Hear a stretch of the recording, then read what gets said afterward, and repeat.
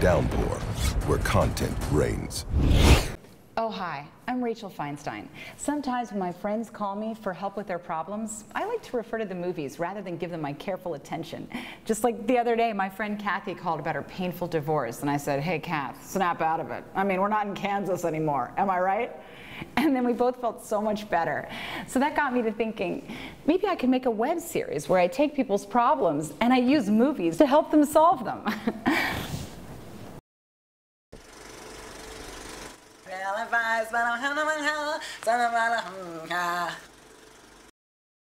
Hi, I'm Rachel Feinstein. This is my guest, Mike Vecchione. Looks like he'd hit you, but he won't. That's what I like about him. We're talking about relationships and the movies and problems, and we're bringing them all together, and we're relating things and just getting sassy here on this show here. It's called Real Advice. Let's introduce our therapist, the apple of my eye's apple, Frank. What a lovely man, right? Frank is a beautiful man. Mike, what's going on in your love life? I know that you date a tremendous amount of whores. I do. And to be honest, Rach, it's nothing like the movies. The girls I date are as dumb as the day is long. I don't know. I like women who wear fishnets. Because that's a great sign. It says, look, I'm a whore, but if necessary, I will catch my own food.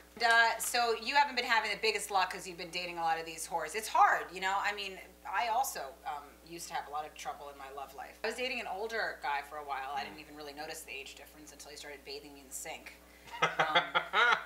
It hasn't been easy for you, has it? No, it hasn't. So what we have here is a man with some problems. What we're going to bridge that towards is a movie with some problems in it. What is your gut therapist reaction right now to Mike and these godless whores that he's been? Do you think about Mike and his choices? I think when you seek out or prioritize looks over substance, sometimes can be left with a lot less down the road. Well, I find these girls, Rach, and they're a little hoary, but I like them. I like their style. But I want to kind of wash them clean of that hoariness, you know, to make them a lady. And I want a good girl, so I want you to help me, give me some advice on how to make that transformation, how to help the girl transform from a godless whore to a Christian, you know, eyepiece. Let me tell you, it's not easy. You can't just rinse a whore down and put her in a pantsuit. Believe me, I've tried. We are going to help you. We're going to use the film Pretty Woman to talk about Mike and his problems with these loose women that he'd like to just rinse down and bring home to meet his parents. Okay, we actually have somebody that's here from the 40s, a 1940s actress that's come here through a time machine, and she's going to read with you. We're going to do a scene from Pretty Woman, so you get your sweet ass over there, you get a script from her, and you come back and show me how it's done. Well, hey there, sir. Would you like to have some fun tonight? You look pretty clean for a skank. Oh, thanks. That's a real nice Porsche. Do you like it?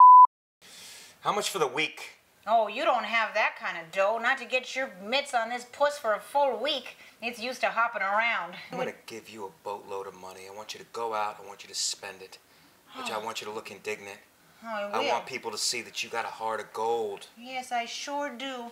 I'm going to go into stores that are real fancy-like and ask for all sorts of stuff. I'm going to say, what's your classiest thing in this joint?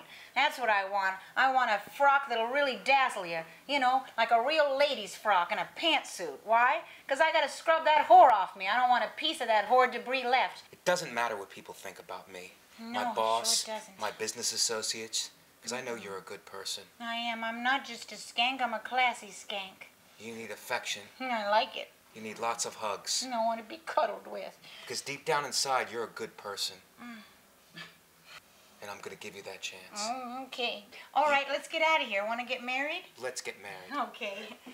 What a life we'll have together. So do you feel a little bit better about going back to your mom now? How do you feel? Tell the truth. I feel if I could clean her up. I mean, a pantsuit is a good first step. I've learned that there are a lot of steps in turning a whore into a lady. One is having a Porsche. It's true. That helps. And then maybe a whirlpool full of holy water. That's good, that's good. I think you're dealing with issues of self-acceptance and shame for the type of the woman that you like, you know? And if you bring her home, it threatens idealized version you have in your mother's eyes. But Doc, what do you prescribe? Like huffing keyboard cleaner and autoerotic asphyxiation? Because I already do those things. But the point is, everyone here has learned a lesson, and it's real advice. We use our moments and then our problems. Everything's okay now. I love you. Come on.